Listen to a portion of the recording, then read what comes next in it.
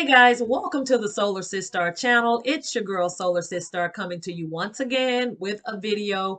Hopefully this one will be informative for you. If you see the topic of the video, it says, so you decided to repatriate, now what? So I'm going to talk to you about 5 things that kind of a process that I went through, and I've narrowed it down to these 5 things. But I think what this topic is going to be, it's going to be like a little series. So I'm going to, add some things as I'm learning more and more about this process. So I hope this will help you as you move forward with your decision. So before we move forward, let's go ahead and take care of some housekeeping things. Go ahead and hit that subscribe button. If you haven't subscribed to the channel, go ahead and thumbs up the video, and also hit the share button if you'd like to share it with any of your friends, family, frenemies, enemies, whoever. Also, feel free to hit the notification bell if you'd like to be made aware of any upcoming videos that I upload. So with all that being said and all the housekeeping things taken care of, guys, let's go ahead and jump on into this topic. So you decided to repatriate. Now what? Number one, make sure that you know your why. Once I made the decision to repatriate, I had to be very solid in my reason for wanting to do so. I had to understand my reason for wanting to do so. I had to check my motivations for wanting to make this bold move. I also had to check my intentions. What do I intend to do once I get there? Also, I had to make sure that I was being realistic about the expectations that I've set for myself and also set for the country that I'm planning to repatriate to. So those are 3 things that I would suggest that you do. Check your motivations when you're making your decision, check your intentions, and also check your expectations. Let's move on to number 2. Guard your decision. Once you've made the decision to repatriate, make sure that you let that thing marinate in your spirit, in your soul, in your psyche before you share it and release it, in the atmosphere. Before you share it with, friends, families, friends, frenemies, whomever, make sure that you're solid in your decision, because sometimes even when people love us, and they have great intentions, a lot of times people will project their fears and insecurities onto you when you share something with them. And if you're not solid in your decision, whatever they say, if it's something that's negative, it could dampen your spirits. It could make you second guess your decision. It could make you vacillate between, oh, should I go? Should I stay? Should I not? Should I? So make sure that you're solid so that whatever anybody says doesn't knock you off of your square, doesn't make you change your course. It just, you can just take it in and accept whatever they've said, check it off, and move on. So, number 3, weed out what you need from what you want. Now, if you're a person who's comfortable, you're comfortable with certain things that you can only get living in the West, living in the U.S. There's some lifestyles, even if we might not be doing the very, very best, there's still a lot of things that we may be used to, that you won't be able to have in your country of repatriation. So you have to figure out what things are necessary for you. Because once you figure out what's necessary for you, that will help you make the decision on what country fits your needs, what's suitable for you. And also, make sure that when you're going through the things that you have, the things that your materialistic goods or whatever that you have, and you're having to weed through what you're planning on taking, what you're going to leave, make sure you know what's a necessity and what is a want. I had to actually have a conversation with myself. I was actually having a debate with myself. I had to go through one of my storage units, well, my only storage unit, but it was a storage unit that I've had for 3 years because I had to get it once I moved back home to care for my father. So I've had that storage unit for about 3 years. So that means I haven't seen that stuff in 3 years. So if I hadn't seen it in 3 years, that means I haven't used it in 3 years. So do I really need it?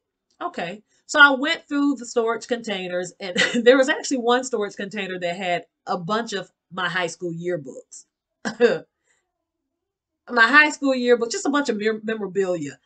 And so I had to have a debate with myself on whether or not I wanted to keep these high school yearbooks. And I had to say, girl, is you really gonna need your high school yearbooks from the 80s is you're gonna need your second grade report card.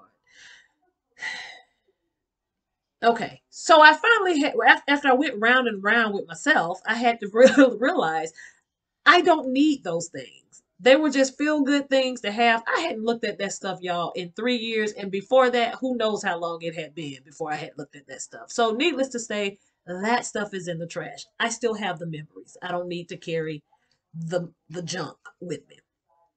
So that was number three. Number four, and oh, and also going back to number three, um, if you don't think that there are things that you can give up from the West, you may want to just vacation as opposed to doing the repatriation. Vacation as opposed to repatriation, because there's a different kind of lifestyle you're going to be leading when you're not, or a lifestyle you're going to be living when you're not going there as a tourist. You're going there to live. So that's something for you to think about. So number four, prepare yourself physically, mentally, emotionally, spiritually. Make sure that you're getting as fit and healthy as you possibly can as you're preparing to make this transition. Also, get any checkups, or physicals or anything that you can get, before you leave. Get your eyes, your teeth, all that stuff taken care of before you leave. And also start getting out into nature, if you can. Walk, drink, water, try to weed, unnecessary things out of your diet, cut out all the processed food, cut out all the junk food so that you can get to a place where you're living a healthier lifestyle. You want to be as fit as you possibly can once you get to your country of repatriation. Also, number five, and this is the last one, be okay with not knowing it all. This is going to be a life-changing shift, y'all. So there are going to be some things that you can control because you're working from a position that a place that you're comfortable with. You're leaving a place that you know how things roll to go to a place that you've never been. In most cases, most people have never been, or if you've been there before, you at least have some idea of what you're going to, but it's still totally different from vacationing to living there as, for, completely or permanently. So go ahead and start trying to release some of those things that you feel like you have control over, you have to have control over, and just be okay, with not knowing everything. Also try to be as fluid as you possibly can so that you can go with the flow because there are going to be hurdles.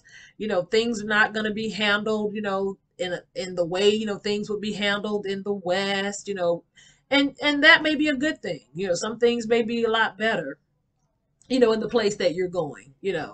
So with that being said, get to a place where even if challenges and hurdles pop up, get to a place where you can not look at them as setbacks, but just kind of look at them as um, life lessons or just lessons, teachable moments, because maybe somebody else may go through the same thing that you've gone through, and you can help them, process the situation if it happens to them.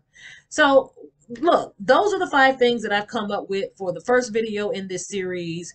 So you decided to repatriate, now what? So number one, let's go back and recap. Know your why. Number two, guard your decision. Number three, weed out what you need from what you want. And number four, prepare yourself physically, mentally, emotionally, and spiritually. And number five, be okay with not knowing it all. So I'm going to go ahead and end the video right here, guys. Again, if you haven't subscribed to the channel, go ahead and hit the subscribe button, hit the thumbs up button, hit the notification bell so that you can be made aware of upcoming videos. And also feel free to share this video with anyone who you think this might be helpful for. So, guys, have a great rest of your day. And if you can't do anything else, guys, please be sure to protect your head space, protect your heart space, and keep your vibration high. Once again, it's your girl Solar Sis Star signing off. Y'all have a great one. Bye.